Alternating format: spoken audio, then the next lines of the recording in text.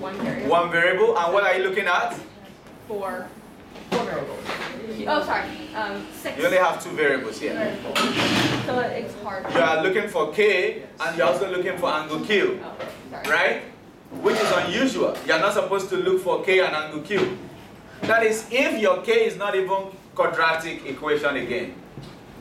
So it looks like the problem is compounded, isn't it? But it's not, so pay attention, just think.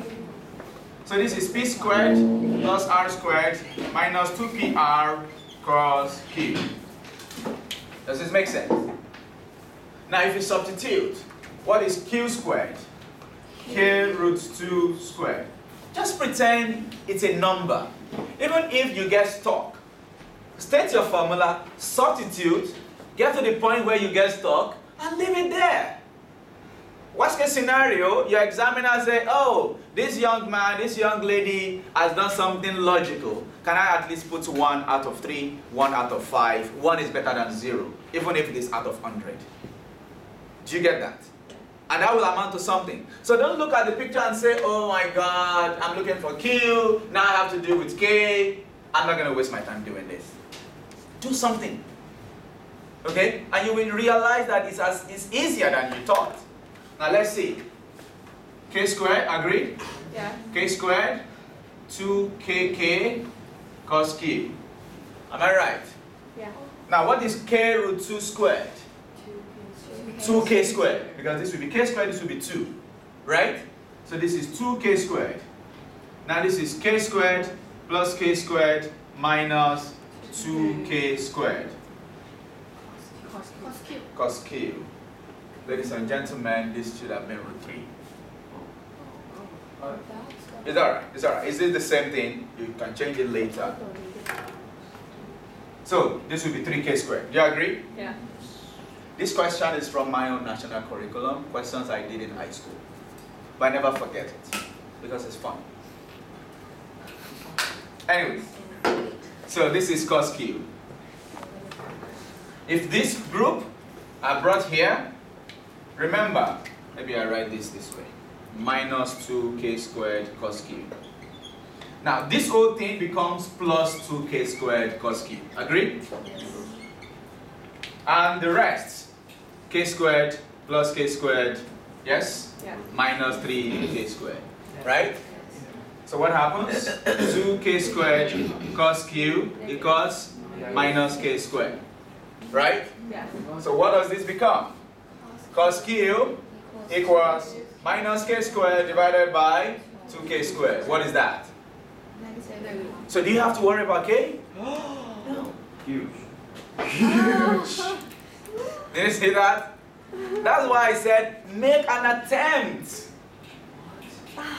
You see, if you do not write something on the paper, your mind tells you, oh, it's difficult to do. All you have to do is lift up that part. Then you could see that the rest is easy. Now, Q equals arc cos of minus arc. Definitely, this is an angle more than 9. How do you know without calculating it? Because it's negative. So that's the second quadrant. Why can't it be the fourth quadrant? Remember, cos is negative in the second and the third, actually. Second and third. So why can't this answer be in the third quadrant? Because if it's more than 180, it's not. It's not a triangle anymore. So you don't need to work out Q into answers. I know some of you want to show me, oh, I know how to solve trig equation. I don't need that nonsense here. So Q equals, if you do, many of you still find it difficult to solve a simple trig equation. If cos x equals minus 1 over 2, I told you your calculator, check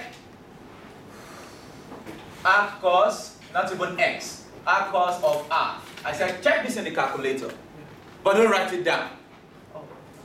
Many of you write everything down. Then you tell me x is equal to arc cos of minus r. Then you write x is equal to 60. Then you say x is equal to 180 minus 60, which is equal to 120. And that's why I put question mark in your answer in your paper. Are you saying x is 60? Suddenly, x was confused. X changed its name from 60 to 120 for no reason. Do you understand that? This is just part of your rough work. It should be outside this solution. I don't want to see it. You can put it somewhere in the corner, far away. It's just for you to remember what to subtract. Does it make sense? So this is what you need. 120 degrees. So if this is 120, it's easier to get P and R. Who can tell me why? Isosceles triangle. Do you need any sign rule here? No. So P is equal to R will be 180 minus 60. Am I right? Minus 120. So what is P now and R? 30. But I'm not asking you to find PQR. I'm asking you to find the ratio. P ratio Q ratio R is what? 30 degrees, 120 degrees, 30 degrees. What is that? 1, 4, 1. Does this mean that angle P is 1? No. Does it mean angle Q is 4? No. That is the same reason you cannot put 1 root 2 here. Any questions? What do you mean it's not right? What? This is the answer now. I'm saying reason why you shouldn't put KK root. Oh, sorry. That's the end. So we will see after the exam for any other correction. Thank you very much. We'll probably take it later. I don't want to delay the other.